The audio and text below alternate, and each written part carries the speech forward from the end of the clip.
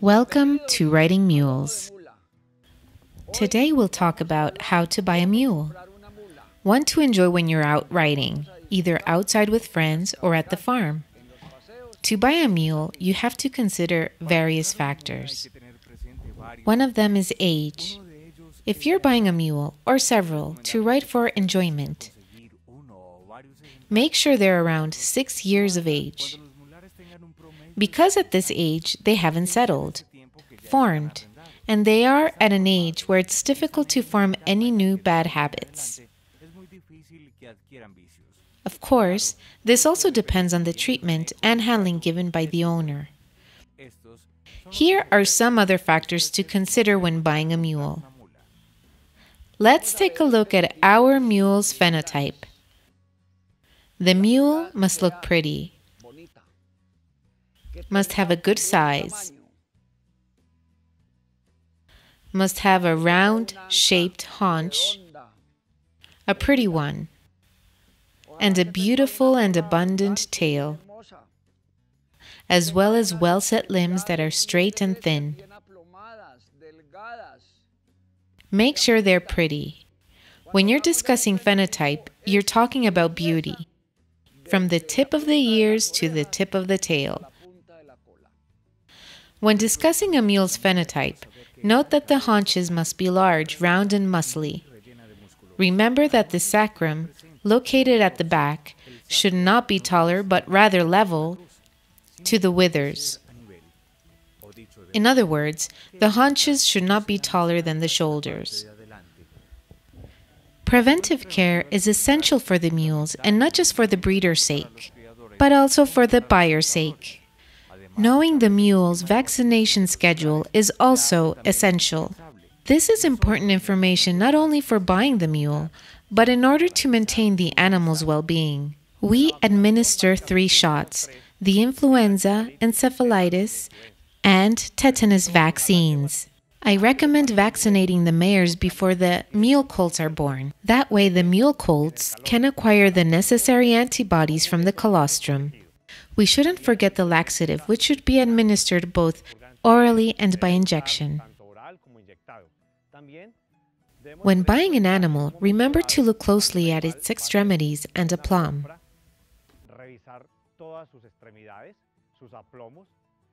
Checking the mouth is also important, not just to verify age, but to see how well the animal handles. Make sure the animal doesn't have any scars or wounds that can affect its performance when being ridden. Now that we've discussed the importance of knowing the age of a mule, let's discover a practical way of finding out this information. Checking its teeth. My grandparents taught me that once a mule got rid of its baby teeth, specifically the 2 upper middle teeth and the 2 lower middle teeth, the mule was 3 years old. When the mule got rid of its other baby teeth and evened those out, and my grandparents called these the second set, they would be 4 years old. And when the mule got rid of, as my grandparents called it, the last ones, which are these 2 at the border, and when those evened out, that meant the mule was 5 years old. Now let's see what other ways we can check for the mule's age. Like when the mule is 6 years old, 7 years old, 8 years old. Going back to what my grandparents said, all the teeth have a little hole. This according to our ancestors. This cavity mentioned by the elders is called an infundibulum. When this cavity looks worn out or spent, that means the animal is older. That cavity is filled in on those first teeth to be replaced. Once the cavity of the first 4 teeth is filled in, that means the animal is 6 years old. So the little holes continue to fill in, and once the holes of the second set of teeth are filled in, That means the mule is 7 years old. And when the holes of the last set of teeth are filled in, that means the mule is 8 years old. From then on, once all the holes of all the teeth are filled in, it's harder to know the age of the mule. The elders had another technique in order to find out the age of the mules. It consists of touching under the chin. When the tip of it started to thin, they would state the age of the mule as being 9 or 10 years old. When you buy a mule, you check the mouth closely, because it is there where you will discover what this animal will become. Not only because of the way the animal will handle, like I mentioned before, but also because of its dentition. A faulty set of teeth will mean that the animal will not chew properly, which will complicate digestion. Improper digestion will lead to colics.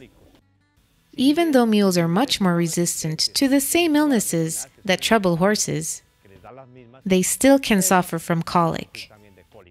That's why we have to make sure the mules have proper teeth and take care of those teeth properly. And that means all of their teeth. That way we can ensure the mule chews properly. This is important in order to ensure a proper digestive process.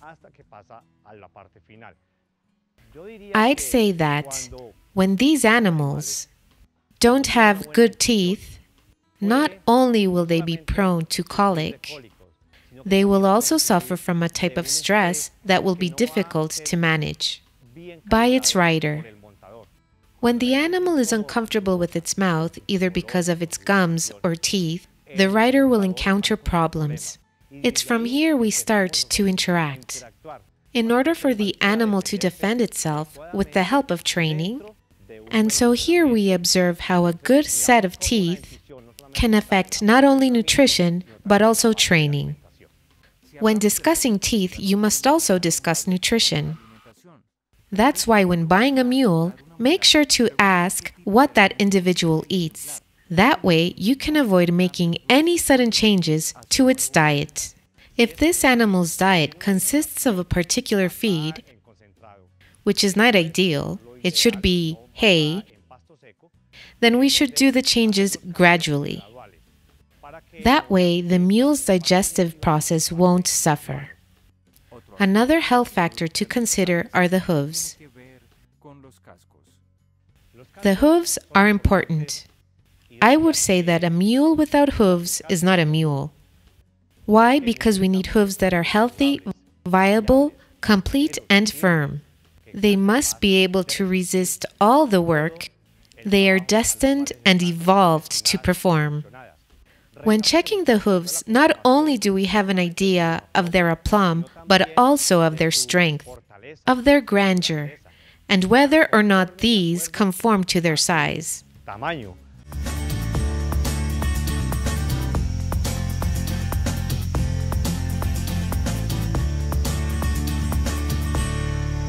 Teléfono 310-448-1502.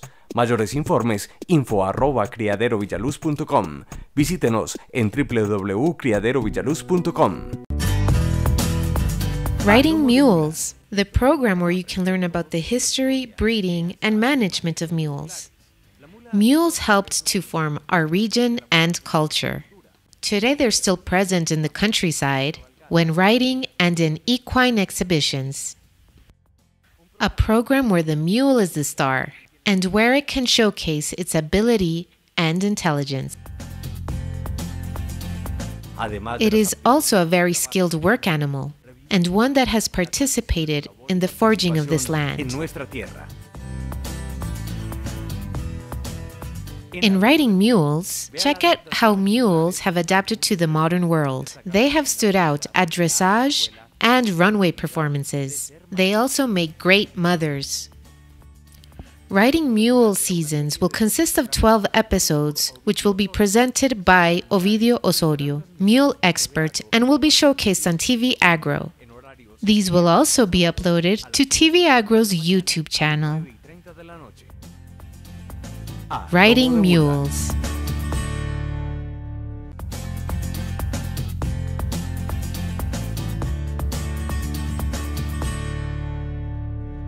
Welcome back to Riding Mules.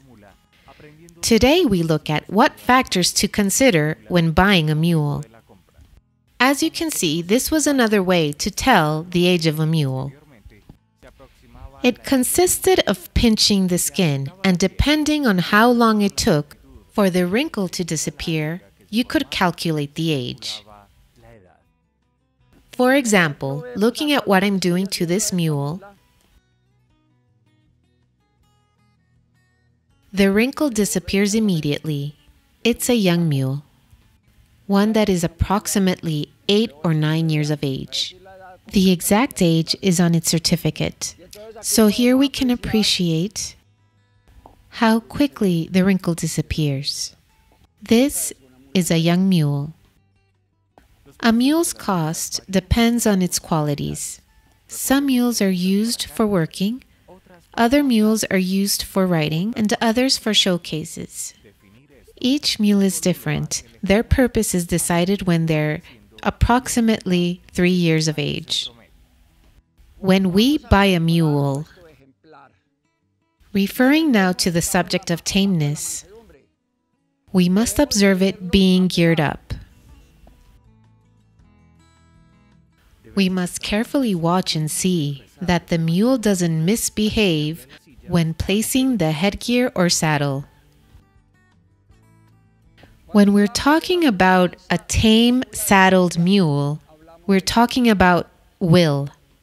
What is the will of the individuals here? Let's say I'm out riding with 15, 20 or more people, and suddenly I decide to leave the group.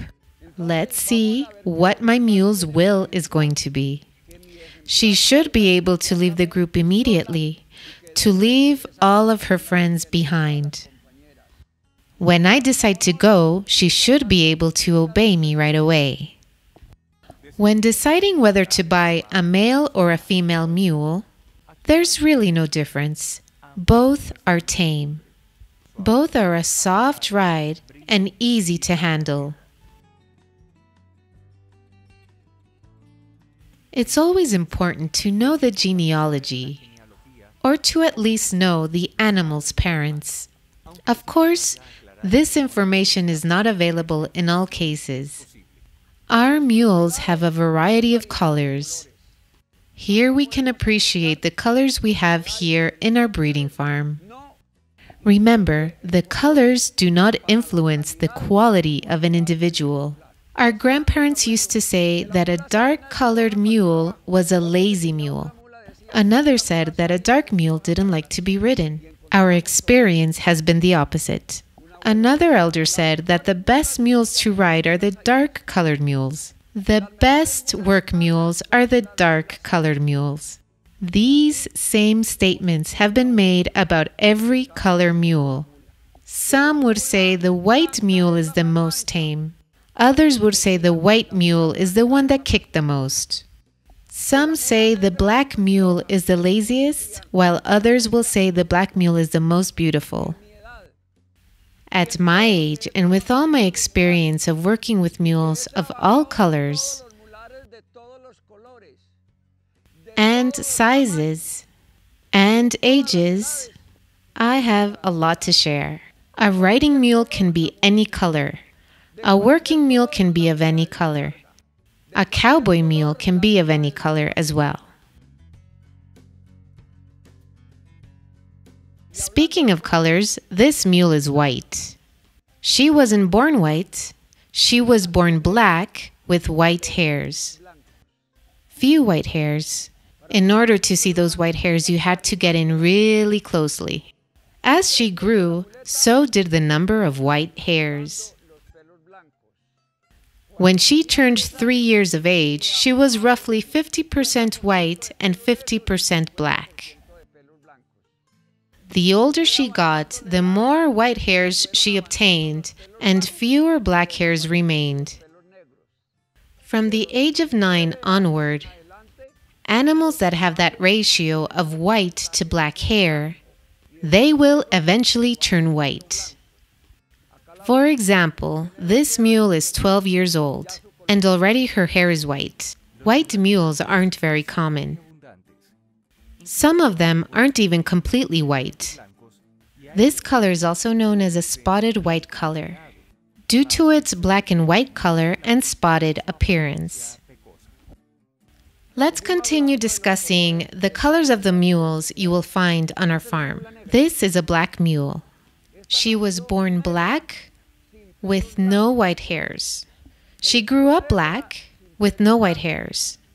And she grew old, never showing any white hairs. Mayoral of Villaluz, chestnut colored. This color has many tones. Sometimes it's fiery, other times it's lighter. Sometimes it's pale and other times darker. Jumbo de Villaluz, dark colored. Why do we call it Zaino? Because of the amount of black hairs it has and also because of the golden hairs it has on its face. He also has golden hairs on the sides. So that combination of colors, of black hairs with gold hairs, is called Zaino. Here's La Chacha of Villaluz. She's what we call bajo colored. They can be dark or light toned. But as long as they have those prominent lines across their shoulders, we can call them bajos. As long as they have a line of dark hair that goes from their forehead down the back to the tip of the tail, we can call them bajos. Paquita of Villaluz is a bajo colored mule. She has a pale tone. Some call it a Moorish tone. But as long as they have that cross on the shoulders, or that dark line of hair from the forehead to the tip of the tail, we can call them bajo colored. Nubarrón of Villaluz. He's a young mule, 30 months of age. He's about to begin training. His hair color has many names. Some call it gray, some say mouse-colored, others might say lead-colored, others may call it painted because it can have 3 colors of hairs, black, some blonde, and some white. The common name for this color is brown, also brunette. If we analyze this color further, we can also call it bajo, because it has the cross on the shoulders, even though it's more pale. We can also see the line along its back, which goes all the way to the tip of the tail. Humberto Valencia is a sugar farmer. His love for these animals inspired him to buy Espuma, a wonderful white mule with great attributes that has been his companion for 8 years. I really like this mule because she is very tame. Yes, she's also very smart because when I call her by her name, she understands even if she's in a group with others. She is very tame. She's great to work with and she's also very fast. That's great for cattle ranching. She really shines due to her speed and for her tameness. What first drew me to her was her shine. Espuma for me is like a pet. Basically what I do, I spoil her, I take care of her, she's my company. She's always with me. You get attached to an animal like that.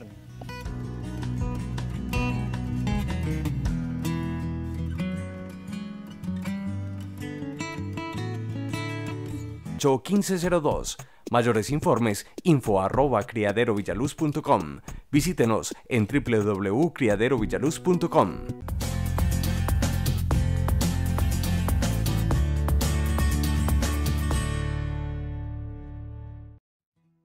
Now let's talk about how you should transport these animals by truck.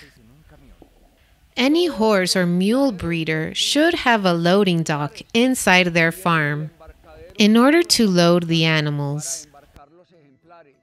Here is this farm's loading station. Make sure all the wooden chips inside the truck are clean. Francisco debe estar siempre limpio.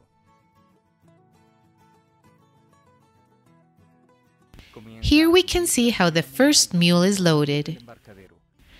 There should be no space between the truck and the ramp. This is done in order to avoid accidents. First one in was Natalia de Villaluz, the second, Mayoral of Villaluz. The third mule was Caporal of Villaluz. When traveling long distances, the mules should be separated. This separation allows the mules more comfort. Whenever there's a sudden movement, the mules can lean on the divider, as opposed to leaning on each other. Using the halter to tie up the mules has many advantages. It ensures that each mule stays in place. This way, the mules avoid stepping on and biting one another. With this mule, we have finished loading our truck. Once the animal enters, we close the door. I would like to remind anybody who's loading these animals for whatever reason to be very careful. Please remind the driver to be very gentle during the trip. That way, once they arrive to their destination in order to be ridden, they do so unharmed. Now let's take a look at a truck that doesn't need a loading station to load or unload the animals because it already comes with a ramp attached to the back of the truck.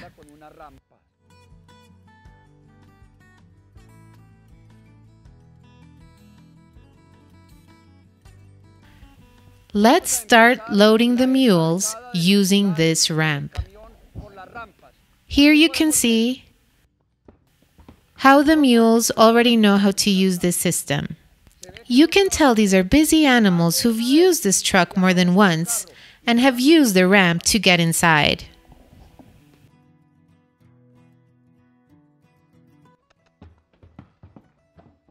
Five out of 7 have already boarded. This vehicle always travels with 7 mules. All 7 get inside with the same ease you saw from the first one.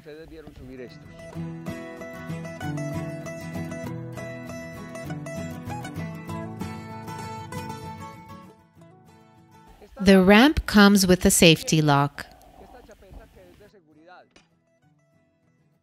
Once the ramp is leaning against the truck, you must do the following. Here you can see how the hook holds onto the door. We hook it in here and then place the pin. Once the pin is placed, the ramp won't fall. The ramp no longer poses a danger. These ramps are very practical because they eliminate the need of loading stations. Check out how you only need 1 ramp to unload the mules as opposed to 2 ramps when you were loading them.